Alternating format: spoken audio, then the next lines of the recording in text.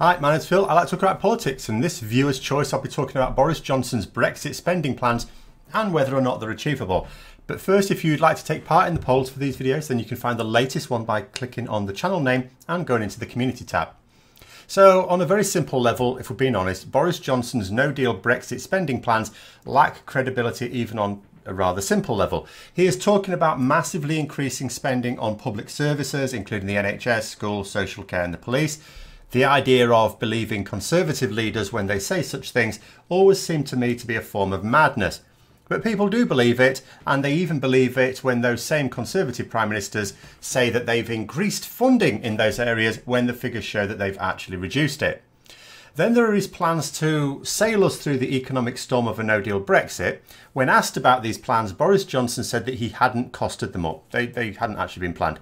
So even on an individual basis, an ordinary person needs to budget to make sure that they don't spend more than they earn. Only in the event of earning far more than you can ever spend can you wing it and not get into financial difficulties. Well, no government is ever in that position. The country can always use more funding, but has limited resources from the tax receipts. So uncosted plans are no plans at all. Then there's his plan to create a scenario whereby the country becomes much less productive. If you thought that the dearth of investment in the UK has been bad these past 6 months as Brexit deal has looked less likely, just wait and see what happens when the thing that those investors fear, a complete break with the EU, materialises. So more people will lose their incomes or at least see them reduced. That means lower tax receipts. Compound this with the fact that, the Boris Johnson plans that I actually believe he will carry out involve tax cuts and loosening the strings on tax avoidance laws, and his spending plans can't possibly work without the sort of horrendous borrowing that will be made all the worse due to a poorer credit rating for the country and a further devalued pound. And that devalued pound won't help exports as much as they might, as the extra competitiveness offered will be offset by the tariffs and quotas that will suddenly be slapped on British goods as our trade agreements and deals turn to ash. So Boris Johnson's tax and national insurance promise has been calculated to cost about £20 billion by the Institute of Fiscal Studies. There's Johnson's commitment to improve cross-Pennine rail at the cost of £3.6 billion. Just leaving the EU without a deal costs £30 billion a year, without the UK even getting an extra benefit from that. And then there's the extra £1 billion for the police recruits and £5 billion for schools, though no extra for colleges, I notice. I've not found any firm commitments to the NHS or social care spending, even though he says he will, so I'm not going to try and guess what that adds to the bill. So removing Johnson's vague promises, which will have a price tag, and his definite commitments, will cost us at least £60 billion in the first year, if he sticks to those commitments. And as I said, that doesn't include his more nebulous promises. I don't know what they would cost. And this is all money that the government isn't currently spending. So extra money would have to be found for it. That means extra borrowing. Now, one of the plans is to take advantage of Philip Hammond's tighter spending. So he laid out rules that the UK should not borrow more than 2% of GDP. But borrowing has actually been a lot lower than that. So he could not only borrow up to the 2% limit, but also the extra that Hammond effectively wasn't borrowing himself. That would allow them to borrow, it's been calculated, £26 billion. But there are a number of problems with using this figure. The first is obvious, it's less than half of the amount needed to fund his commitments. It's nowhere near enough. But the second is that the money doesn't actually exist. It's based on the UK's economic position in March, the end of the first quarter in 2019. But growth has already fallen, with economists thinking there's already a 25% chance that we're already in a recession. Bear in mind that the first quarter of 2019 produced quite a buoyant economy as businesses were spending to protect themselves as best they could from the effects of a no-deal Brexit.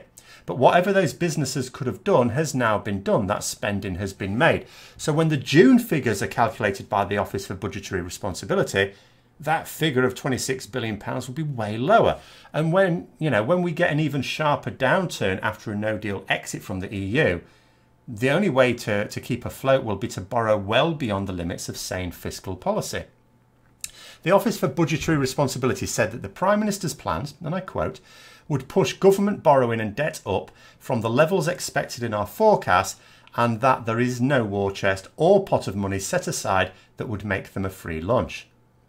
Now, when it comes to borrowing and debt, it's not that much different for a country than it is an individual citizen.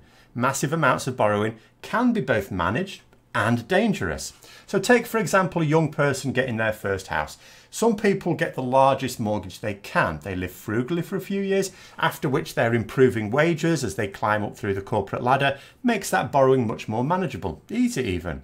As long as your income keeps rising, then it's all good and works out very well in the long run. But if after getting this mortgage you suddenly lose your job, then that large mortgage payment becomes a lot more difficult to manage, especially if you then have to take another job with a lower wage. So whether it ends up being manageable to undertake massive borrowing depends on your earning power. And so it is with the country. If there were a realistic prospect for the UK to enter this golden age that Johnson keeps talking about, then massively increasing borrowing could work. But the reality is that crashing out of the EU without a deal kills growth stone dead, if it even still exists. The other issue, of course, is whereas if you look at the last Labour government under Gordon Brown, his rules were we will only borrow to fund investment in the country. With Johnson, a lot of that borrowing is to just fund tax breaks for the already wealthy. It doesn't do anything for the country. It also means that we are going to be very vulnerable to economic shocks around the world, such as occurred a decade ago. And Brexit itself is set to cause such a shock, to say nothing of the downturn in China. And it's quite obvious what will have to happen. Boris Johnson and his new Chancellor Sajid Javid will prioritise the tax cuts. There will be no money for the other promises, so they will be shelved. Maybe they'll do what May did and say that the money went in when it didn't at all.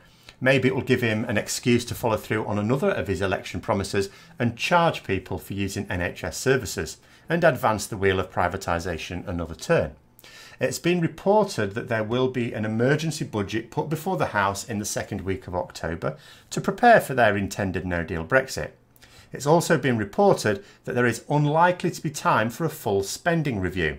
So the Treasury will essentially just be winging it through the most turbulent time in our history. But that's the way Boris Johnson likes it, I guess. So I hope you found the video interesting. If you'd like to support the channel further, then please click the like and subscribe button, and also consider clicking the Patreon link as well. And until next time, I'll see you later.